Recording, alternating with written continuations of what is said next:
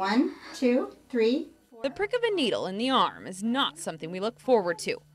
What a good job. Are you okay? Yeah. You did great.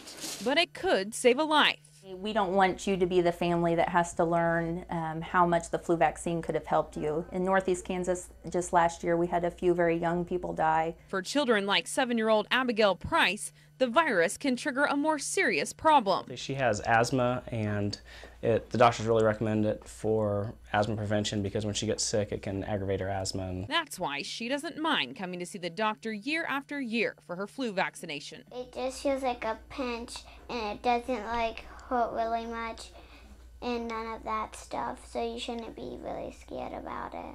Doctors say many people don't get the shot because they worry it will give them the virus. It's an inactivated form of the flu virus, so you cannot actually catch the flu from the vaccine. Nurse practitioner Christina Everett says the vaccine takes about 2 weeks to kick in, and it's possible you may be exposed to the flu before it's taken effect. I think it prevents it. I'm sure it does, because I haven't had the flu really for a lot of years.